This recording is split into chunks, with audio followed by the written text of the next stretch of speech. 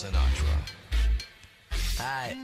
Yeah, homie, I'm coming, and I'm never gonna. Yo guys, what's going on? Monix coming back, got your new gameplay and commentary here on the Brothers to the End playlist, playing my boy John. I think I went 8-3 in this gameplay, which isn't that bad considering that you can only get 12 kills max in order to get your team to win in this playlist. But anyway, got a couple things to talk about. First off, I wanted to talk about a couple new series ideas that I had, and also something recently that just happened in gaming news I want to discuss with you guys. But first off, I want to give a big thank you to Chaos Veffy for giving me a shout out. He really did not need to do that. For those of you guys who do not know, Chaos Veffy started up a top 5 super series of his own, and he did not know that I had one of my own as well. So basically what he did was he gave me a shout out, and really big thanks to him. He really did not need to do that. And I know a lot of you guys were sending me messages and Skyping me like, oh Monix, I want to take your series, but to be honest with you, the way I looked at it, it was, it's a YouTube series. It's not really that big of a deal.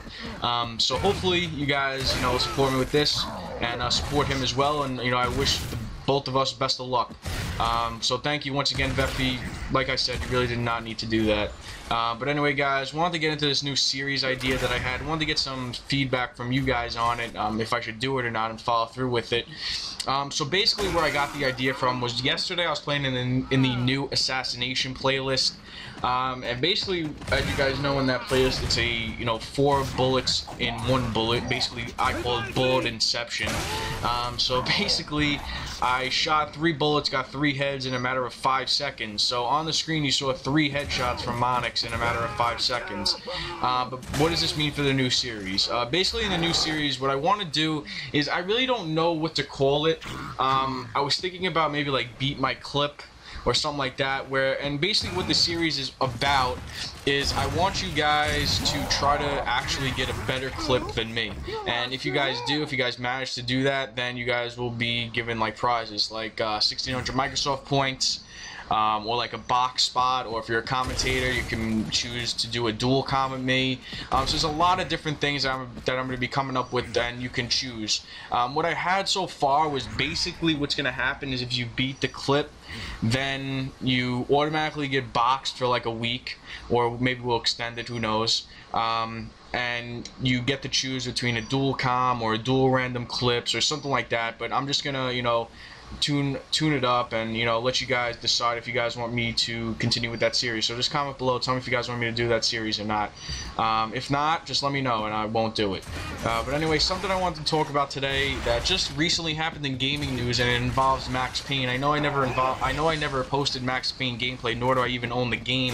But something interesting happened with that game, and that is the cheater lobby. If you guys don't know, Max Payne 3 recently put in a new system where if you're caught cheating, such as, I think it's called morphine in that game. Well, I know what morphine is, but I think the slow motion is called morphine. You can get like infinite morphine or glitch the leaderboard like you can in Modern Warfare 3 or any Call of Duty. And what they basically did was, if you're caught cheating, you get put in a separate lobby where only cheaters are allowed, and you can't get out of it. Well, you can get out of it, but it's really hard. You have to prove that you're basically not guilty of cheating, which is actually kind of funny. But if you are, confirmed not guilty of cheating, but you kind of were, I don't know how to explain it. If you were guilty of cheating, but they let you out of the lobby where only cheaters are allowed, and you cheat a second time, then you're in the cheater lobby forever. And when I was listening to this on RGN, a lot of you guys probably saw this on RGN, I was thinking to myself, Epic, Activision, and Infinity Ward better get their pen and paper out and start taking some notes, because they definitely need to do that for Gears of War and Call of Duty. I also think that they should do something that Halo does, where they punish cheaters really bad, where they can't even play the game, and they actually get deranked. I know you can get deranked in Gears of War. You also lose a lot of XP, but I think in Gears of War Judgment, that actually might be a good idea to have like a cheater lobby, even though I know that there really aren't that many hacks in Gears of War 3. I mean, I'm sure that there are. I haven't seen any. Even though like every time I get killed, I rage and say like, oh, he has a hack. I know a lot of people do that as well. But basically, something like that would be good. And even though there aren't that many hacks, something like that Halo does, where you can't even play for a certain amount of time if you leave the game. And that even involves Brothers to the End, because in Brothers to the End, a lot, people leave when they, getting destroyed. I even do it myself, to be honest with you. If I'm getting destroyed one game, I just rage quit. And, it's not really that bad because it's like, oh, it's only 2,000, points. It's not like, oh, I can't play for 10 minutes like it is in Halo, or with Max Payne. It isn't like, oh, I'm going to be put into the cheetah lobby. So basically, guys, this has been Monix. Hopefully you guys enjoy this gameplay and commentary. At the end here, I get this sick clip. You guys might have seen it in my random clips. But anyway, peace out. Enjoy the rest of the gameplay.